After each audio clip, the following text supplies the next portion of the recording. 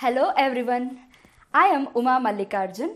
Welcome to my channel Prakriya Educations. In this module, we shall continue discussing about matrices. This is second out of 6 modules of matrices. In this module, we shall discuss about operations on matrices. Under operations on matrices, addition of matrices and its properties, multiplication of a matrix by a scalar and its properties, difference of matrices, and also we shall solve few problems of NCERT of exercise 3.2. Now we shall learn about operations on matrices. The first one, addition of matrices. If you are given two matrices A and B, where A is equal to Aij and B is equal to Bij, with a small condition that both the orders should be equal, say M cross N, then the sum of these two matrices will be A plus B, which is equal to some matrix C, which will be of the form Cij of the same order M cross N, and each element of this matrix C will be of the form Aij plus Bij for all possible values of I and j. Let us take a small example. If A is given as and B is given as,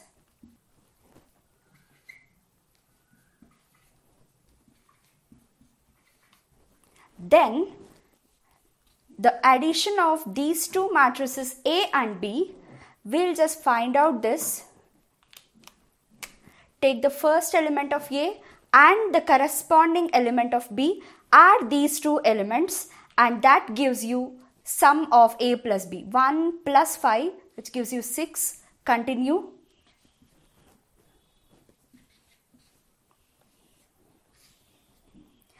And it retains the same order 3 cross 2.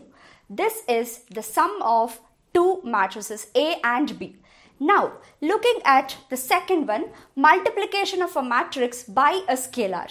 If you are given a matrix A of the form Aij with the order M cross N and K as a scalar, scalar is nothing but some constant, then K into A will be equal to K into multiply K to each element of the matrix A, and that is nothing but the multiplication of a matrix by a scalar. Let us take an example.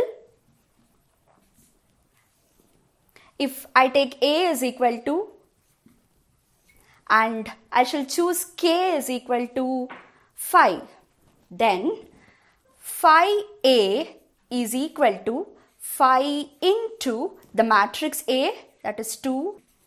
Now multiply phi to every element of A. Multiply phi to every element of A, and hence you get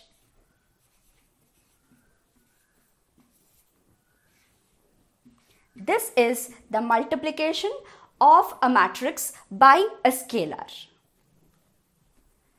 We have a small special case, negative of a matrix. In the scalar multiplication, if the scalar K is equal to -1, then we'll have K into A as -1 into A, and that gives us -A. This is called as negative of a matrix, and hence now we can define difference of matrices.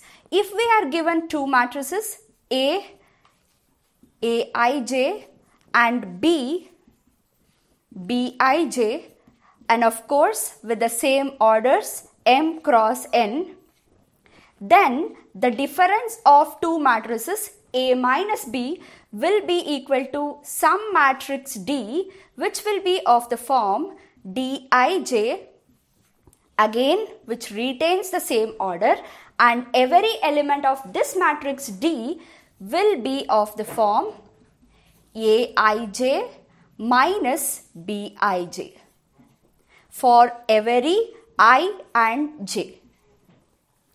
And now we can also write A minus B as A plus of minus B. and hence difference of matrices is nothing but the sum of the matrix A and the negative of the matrix B. Now, looking at the properties of matrix addition. The first one, commutative law. If A and B are two matrices of same order m cross n, then A plus B is equal to B plus A. We have a small proof for this. Starting with the LHS A plus B, we have got A as matrix Aij plus B as matrix Bij. And since we know that both the matrices are of same order, we can add these two matrices, and which gives us matrix Aij plus Bij. And also, recalling the result that addition of numbers is commutative, we can reverse the elements in the matrix and it becomes matrix Bij plus Aij. In the last step, splitting up the matrices, we get matrix Bij plus matrix Aij, which gives us B plus A, and hence LHS is equal to RHS. Hence, proved. The second one, associative law. If A, B and C are three matrices of same order m cross n, then A plus B plus C is equal to A plus B plus C. Again, in the same pattern, we can prove this result also. The third property of matrix addition is the existence of additive identity. If A is a matrix of order m cross n, then zero matrix of the same order m cross n acts as the additive identity of matrix A, which is nothing but A plus O is equal to O plus A gives back as the same matrix A, and hence O is the additive identity for matrix addition. The next one is existence of additive inverse. If A is again a matrix of the order m cross n, then we have another matrix minus A, which is nothing but the negative of a matrix, such that A plus minus A is equal to minus A plus A gives back us the additive identity, that is zero matrix, and hence the negative of a matrix A, which is minus A, acts as additive inverse of A. Now, looking at the properties of scalar multiplication of matrix. If A and B are two matrices of same order and K and L are scalars, then the first property is K into A plus B is equal to Ka plus Kb.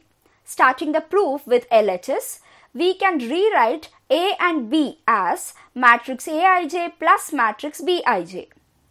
Since the matrices are of same order, we can add those two matrices and we get K into matrix Aij plus Bij.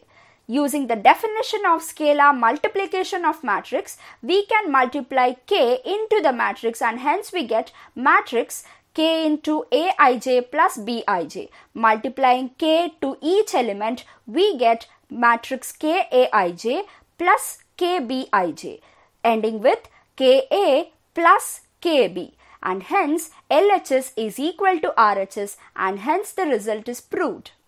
Similarly, we have another result, K plus L into A is equal to Ka plus La.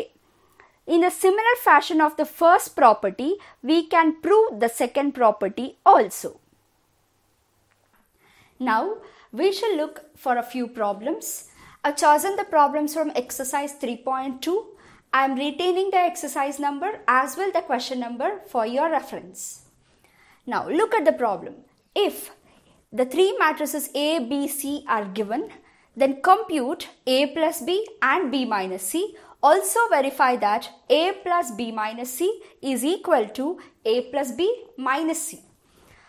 A simple problem actually. We shall start stepwise. The first thing that we have to find is A plus B. Just add these two matrices.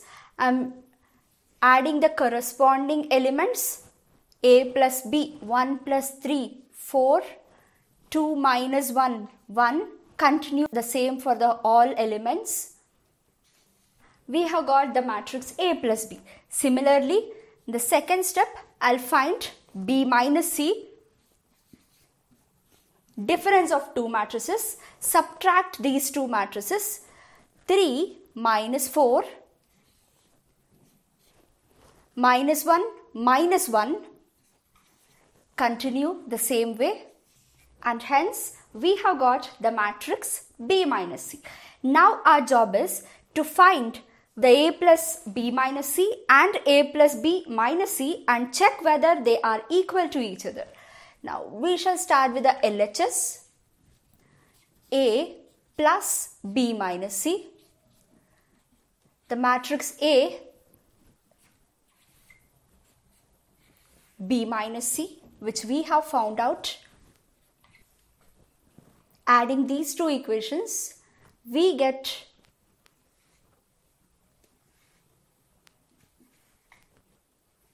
let us take this as equation number 1 and then we shall check for the RHS. A plus B that we have found out minus the matrix C. Subtract the difference of these two matrices now. Let us take this as equation number 2. LHS, which we have mentioned as equation 1, and RHS that we have mentioned as equation 2 are equal, and hence from equation 1 and equation 2, LHS is equal to RHS and hence verified. Look at the next question. Find x and y if these two equations are given. Look these equations carefully. These are nothing but the simultaneous linear equations with two variables. You can actually solve this using elimination method or substitution method or cross multiplication method, that as you wish. But now I am applying elimination method to find the matrices x and y. Now, since the coefficients of the variables are not equal, I'll just multiply 3 and multiply 2. And hence these equations will be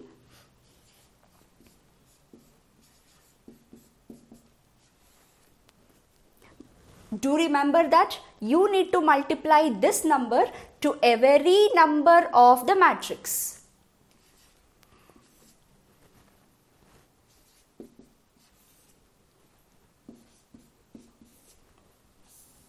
Now, since the coefficient of x are equal, I'll just change the signs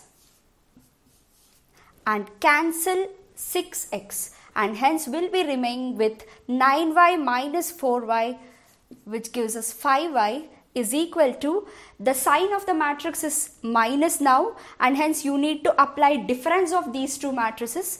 6 minus 4, 9 minus of minus 4, 12 minus of minus 2, that is 12 plus 2, and the last is minus 10. Now shift 5 this side and you will be having 1 by 5 into the matrix 2, 13, 14, minus 10, and hence the value of y will be multiply 1 by 5 to each number in the matrix, and hence you will have 2 by 5, 13 by 5, 14 by 5 and minus 10 by 5, which reduces to, now you have got the value of y. Now substitute the value of y in either of these two equations and hence you will get the value of x. I'll just substitute in the first equation.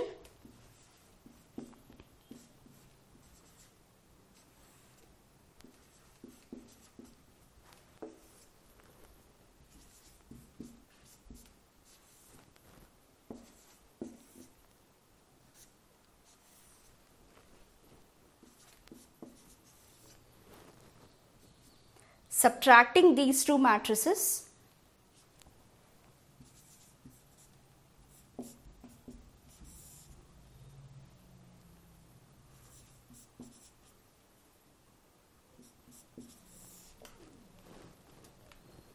and hence you get the value of x.